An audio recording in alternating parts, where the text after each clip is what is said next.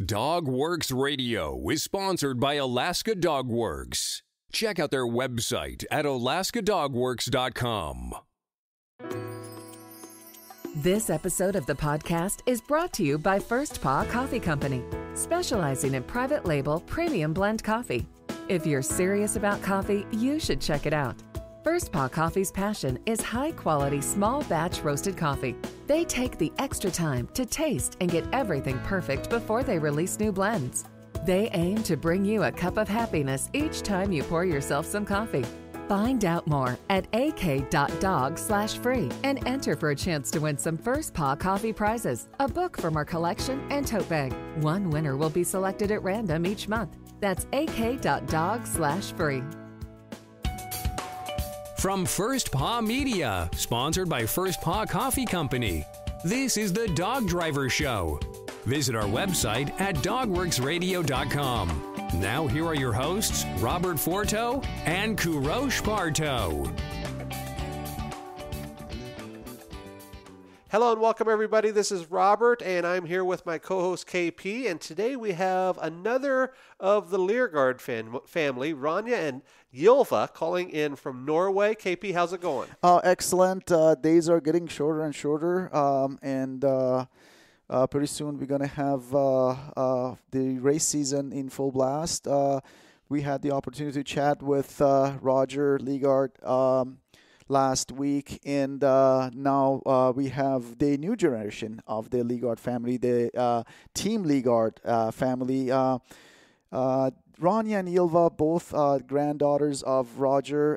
They've been in the sled dog sport since they were kids, and they are racing at top level of European and world field in the sprint class. And here today we are talking to them, introducing them, and learning about their background. Girls, how are you guys doing? Very good. Ronja, why don't you give me a little bit of about yourself, your background, who you are, so our listeners, they can get familiar with you. Yeah. My name is Ronja Leegaard. I'm 20 years old. I have 8 dogs, where 2 of them are puppies, about 4 and 5 months. I mostly drive 6-dog sled, and a little bit dryland, 6 dogs and 4 dogs. And a little bit ski touring.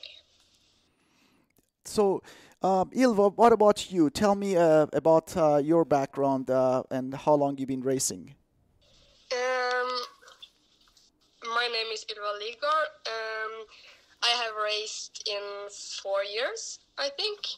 I have 6 dogs, 1 puppy, and I have competed in a little different grades, but this is my first year of senior, and I am driving 4 and 6 dogs. I have done a little bit ski touring, but I like sled and rig better. Very good.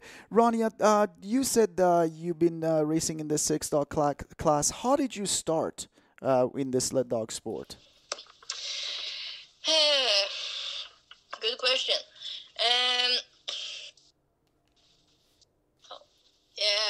We start, like Roger said earlier, that we got 1 dog, and then we got 4, and then I tried sled, and it was fun, so we keep going with the sled. It's much funnier than when it's 6 dogs, and it's fast, and it's exciting. Ronja, do you do all your training yourself, or you share dogs with your sister Ylva, and you share trainings together? No, we have. I have my dogs, and Ylva have her dogs. But this year I'm in the Norwegian Air Force. So this year my dad's trained them a little bit, and my sister is taking the best of my dogs. So she gets a quite good team. Very good. Ylva, you said that you've been racing as a senior first year this year. Is that correct? And what do you think is going to be the difference racing as a junior among people of your age and younger, and suddenly coming to the adult races and racing with people or against people with older than you, sometimes with more experience than you? I think the biggest difference is how many competitors I have.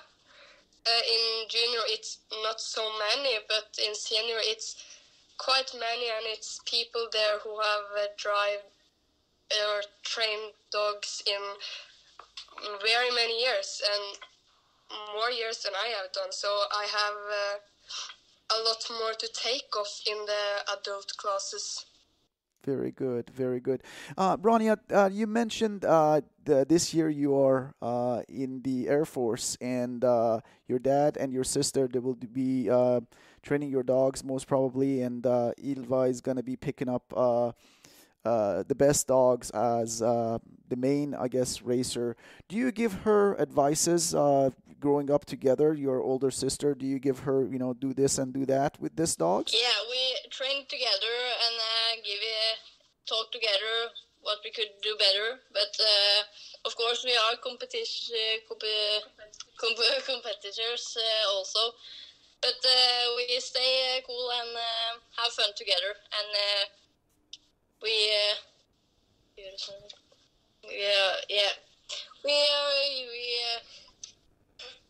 work together and be good, both of us. Very good. Ylva, the training, we talked about training. You train together. Tell us a little bit about your training schedule. How do you train, and how often do you train, and where do you train? I'm so lucky to live a place where I have training roads in my home, outside my door. So I used to train, 6 or 8 dogs in front of a cart often, and then I'm training both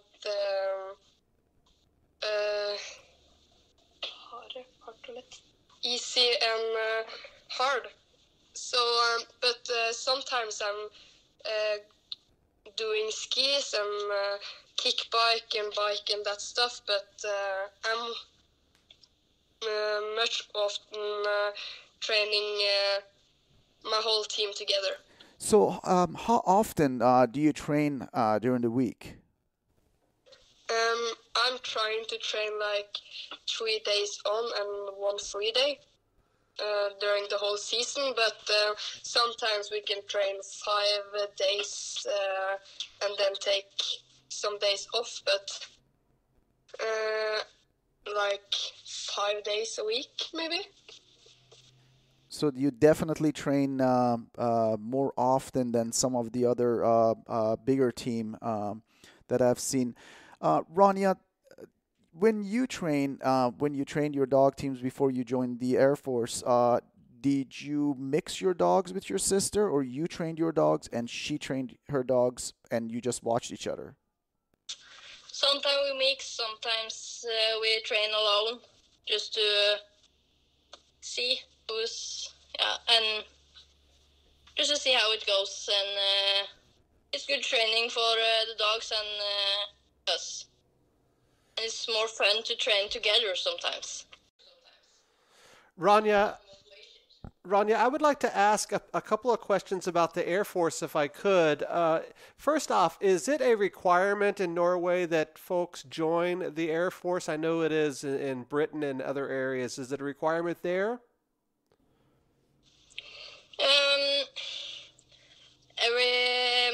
I don't have to come in if I really don't want to. But if you're good trained and no hurts in your body, so you have to go in. Okay, good, good. So, one follow-up question to that: do you take anything that you've learned being in dog sports as a dog driver and equate it to what you're learning or what you do in your daily affairs in the Air Force? Yeah, I'm in the dog team in the Norwegian Air Force too. So it's a lot of dogs. So I have it's used a lot of dog experience. Yes. Okay, well, let's keep going with that, and we don't want to leave your sister there for too long. But tell us about the Norwegian Air Force and their dogs there. What do you do with them, and what are their roles? Um, Most of all, I take them out of a trip and take care of them. As sled dogs, or as military dogs? It's military dogs. So with on sleds or like like explosive dogs or something like that.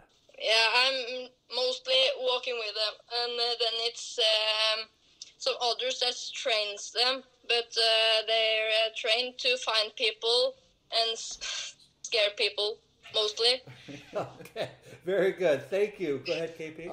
Ylva, you guys, both you ladies, you've done big races and championships and participated in a lot of big European, Norwegian championships. What are your biggest achievements? For me, it's World Championship in France this year, in this winter, where I after the first day I lay on the second place, and then the second day I got some problems and some sick dogs, so I learned a lot on read the dogs, take care, and have fun and do our best. Yeah, definitely. Ylva, being a Leegaard and being the granddaughter of Roger, who has won so many races and is very well known in the world of sled dogs, is it a lot of pressure to be able to prove your sled dog team?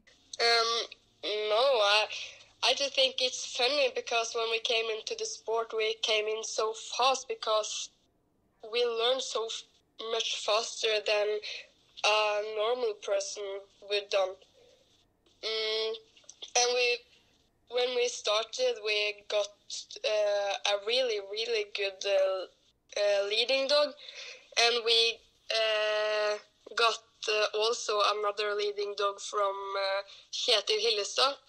So from the start, we got really, really good dogs when we was getting puppies on them. And then my grandfather was learning us really much things and which dog we should choose and how we was going to train them. He knows which sled we were going to have because it was best. And yeah, I think it's just like it's positive to have one that has so much experience from tidligere år. Older. Earlier. Ylva, you mentioned that you had some puppies.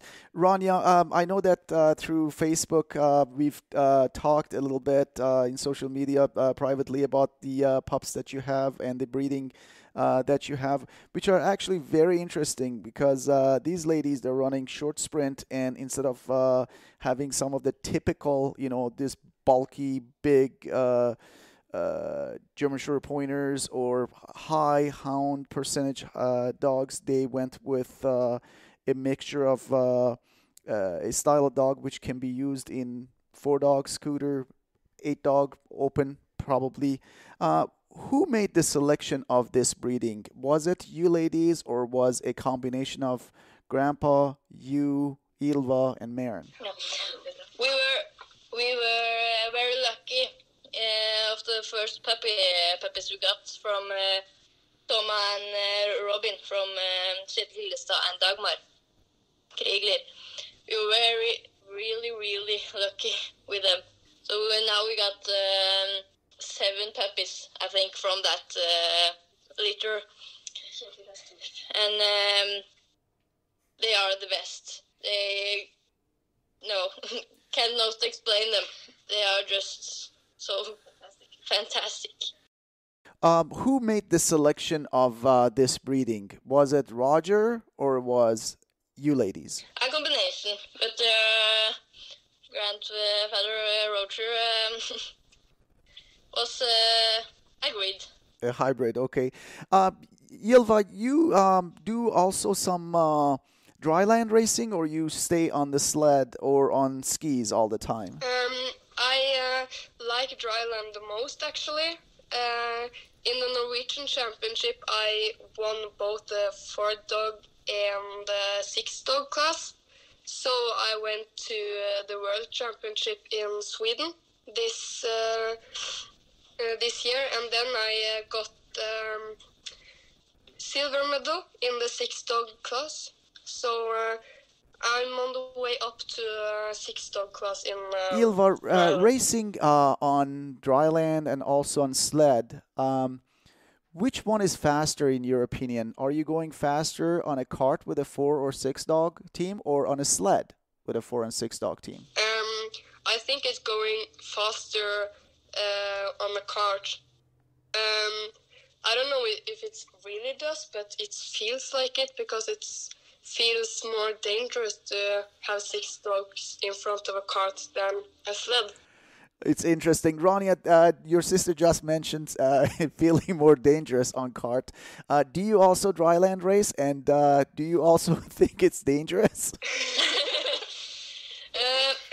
Yeah, I drive a little bit dryland. This year I haven't drive anything. But next year I will try 6 dogs rig. So, ladies, I have a question that I always ask all of our guests, and I would like to hear both of your answers, and we'll go with Ronja first. The question is, if somebody's getting involved with dog sports for the first time, what advice would you give that person if they asked you? Get a good dog, and ask good drivers in sprint, middle distance or long distance. It's what you want to start with. But get a good dog, a leading dog, and ask good peoples. Very good. How about Ylva? What is your advice? Just start where you are able to, and just do what you think is funny, and do the distance you think is funny, and be with with the same interests, and join the small competitions, and just do what you think is funny. Very good. KP, anything else before we go? Before I let the ladies go, I wanted to ask, what is your plan? What are your plans the upcoming year, and also a long-term goal that both of you have? I want to ask both Ronja and Ylva the same question. Ronja?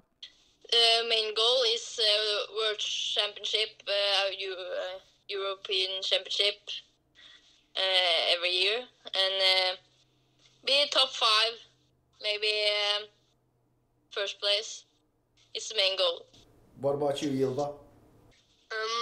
My goal this winter is to get qualified to the European Championship in Sweden. But my biggest goal is to next year in Dryland to win the 6-dog class and don't just take silver. Very good, ladies. I thank you so much for spending the last 30 minutes with us. Wish you both good luck for your training season and your racing season in Norway, around Scandinavia and Europe.